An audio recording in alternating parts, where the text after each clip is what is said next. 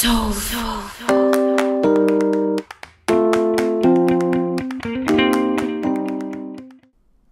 Anderson lost almost 100 kilos, and in the process she found herself. Now the social media sensation is sharing her body positive message and her passion for fashion with the world. Today we're going inside Simone's closet.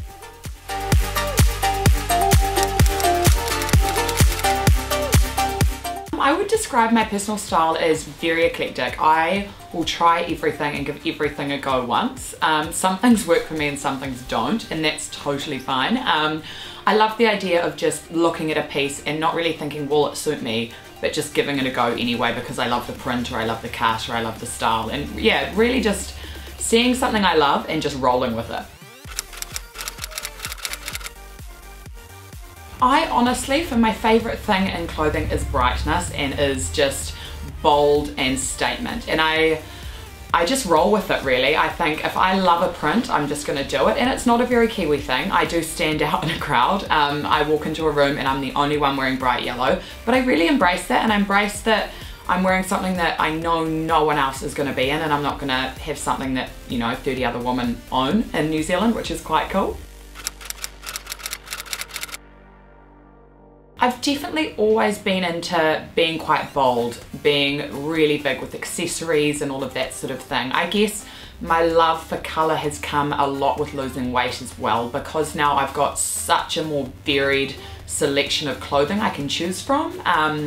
It was quite, you know, you had a quite select little market before, and there were probably 3 shops I used to be able to, you know, actually shop at for fun, bright, fashionable stuff, and now I've got thousands. So I mean, it's now a lot more varied what I can choose, which is really nice. But I've always been into my bold pieces, but now I can just play with them a lot more. Even at 169 kgs, I absolutely loved fashion and accessories. I had probably 100 statement necklaces that I'd have hanging on my wardrobe, and big earrings, and I love big chunky belts and all of those sort of things. And like I said before, because my wardrobe was more limited before, I would sort of play it up more in terms of my accessories, bright coloured handbags and things like that. But I've always loved fashion, and that sort of flair hasn't gone away. I don't really have like 100% favourites that I, you know, like brands that I go to. I really love supporting New Zealand labels, so I love things like Charlotte Lane and Pia Boutique, and you know, those sort of things where it's, I know it's sort of a young lady trying to make her way on New Zealand, and I want to support her along the way. There's not single brands I align with. I love it all, and if I see a piece, I'll just go for it. It's, you know, I really like changing it up, switching it up, and making it really fun.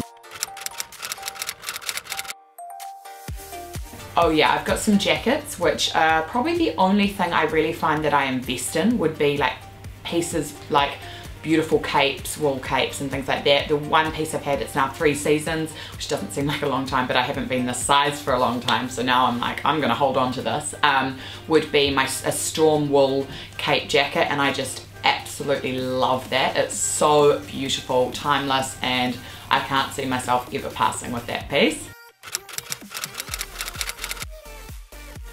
My Gucci belt is something that it was a big investment for me. I'm not really into spending a lot on clothing. I like stuff that I can just switch in and switch out. So for me it was a decision, and I thought about it. It was 4 months. I waited on the waiting list and finally got it, and now I probably wear it 5 out of 7 days a week. So I'm getting value for money out of this bad boy. I'm not letting it go to waste. Out to events and evening events, never. Will wear one twice. It sounds terrible, but for me, fashion is something I really love playing with. I love, you know, really creating it and creating that entire outfit, and when I'm done creating that outfit, I move on to the next one. So I've got a little Facebook page where I then straight away that night or the next day will list that outfit and sell it on. During the day, I'm in the same sort of t-shirt and pants, and I wear those over and over and over again. Jeans, you know, don't sell on. T-shirts and basic stuff. But if it's a sort of more evening event or something where I'm going a little bit more glam, yeah, it's a one wear thing. Shocking, I know.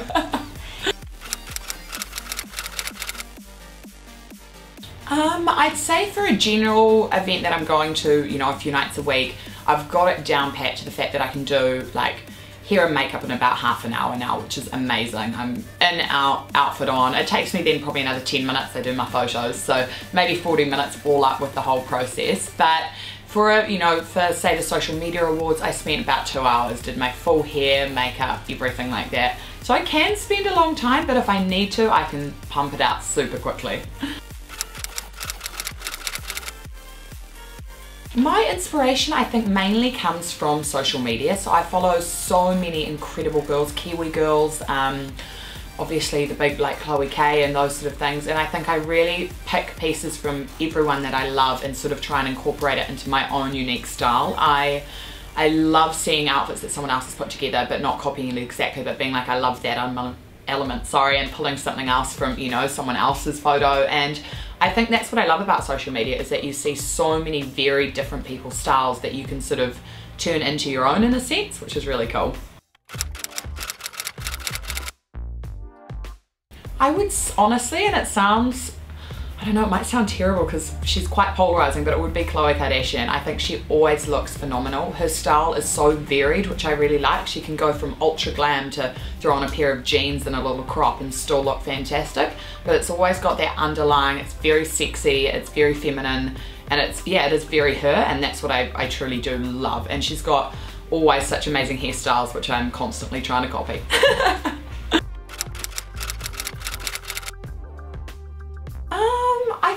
Had a few, but I really do love what I wore the other night to the social media awards. It was crop and skirt number, and it was like a maroony burgundy color, and it was just so fitting, so beautiful. It had a really big statement one sleeve on it, and it was absolutely amazing. That was just somewhere, a piece that I actually hired from Style Starter Boutique over in Takapuna. So I love that you can get a $1,000 gown and you're paying $80 for the evening, you know, really nice. It means you can switch up your style a lot more easily, and it's far more affordable. I also, what other pieces have I loved recently? I wore a white dress the other evening. It had a big sort of like cape style thing on it. It was very elegant, very feminine, lots of bosoms in that one, but I really did like that one as well. It was really form-fitting and really, yeah, really pretty. Oh, I definitely get negativity daily now. It's really has increased as my following's increased, and at first it was something I really struggled with. I'm someone that wants to please everyone, and I want everyone to love me, but I have realized that not everyone's got the same fashion sense, not everyone's got the same sort of views on how exposed our bosom should be and things like that. So I think I've grown a lot as a person as well, and these comments truly, they don't get me down anymore. I'm so set and secure in who I am and what I'm sort of portraying to the world, and I know I stand for really good values and really good morals, and I know I'm pushing a really good message. So as long as I'm sort of comfortable in myself, I think that's the main thing. And other people, if they, you know, if they don't like an outfit, they don't like an outfit, and that's totally fine. It would be so boring if we all loved exactly the same things in this world, and that's what I've decided on. Oh yes, I've had a few terrible fashion moments, and I look back and because I've got obviously a full record now of everything I've been doing for the past 3 years. I've got those records and they're not going anywhere. They're online for everyone to see still. And I remember going to a pool party once, and I wore, oh, probably about 2 years ago, this blue scuba dive like crop top and these big blue flared pants, and they were truly horrific. The combo together. I also threw in a nose ring because I thought that was super stylish as well. Big round sunglasses. I looked like an alien from another planet, but at the time I felt fantastic. So I guess that's all that matters. Like, we're always going to look back over these moments and think, what on earth were we thinking? But this is one of them where it was like, I really hope I never decide to do something or wear something like that ever again. So we do matching outfits, and we don't do them for your everyday event. We do them for festival and festival season only, and Christmas Day and Halloween and those sort of things. Anywhere where it's a fun dress up occasion, it really makes a statement. It gets people laughing and giggling, and we just have so much fun with it. We pick the fabrics together, and we've got a gorgeous lady that makes it for us. She's just down the road, and she's so clever, and we'll sort of take a picture or a design to her, and that's all she does. She just makes it off the top of her head. She's just amazing. I love having fun with it, and we source fabric. We've found fabric on AliExpress, we've gone to Spotlight, you know, we've worn curtain material before. It's so much fun, and it's our sort of creative little element together where we can have a bit of fun and design something that we really love. No, fashion is definitely not something I take too seriously at all. It is, I think it's there to have fun with, it's there to play with, and we're not always going to get it right, and that's the coolest part about fashion, is that it's experimental, and it is something that everyone can have a go with, and it's what makes you feel good at the end of the day, and it doesn't really matter what anyone else thinks. Honestly, my one piece of advice would just be, if you see something, try it on. You just do not know. If you love it and like the print, just throw it on, because you have no idea. I mean, so often I've seen friends that have just won't even go near a style but be like, oh, that's such a cute print. We're like, okay, let's put it on. They put it on and they love it. So it's, I guess, not to be too afraid of what it looks like on the rack, because it looks completely different on. And again, if you like that piece and you feel confident in it, do it. Don't worry about what anyone else thinks.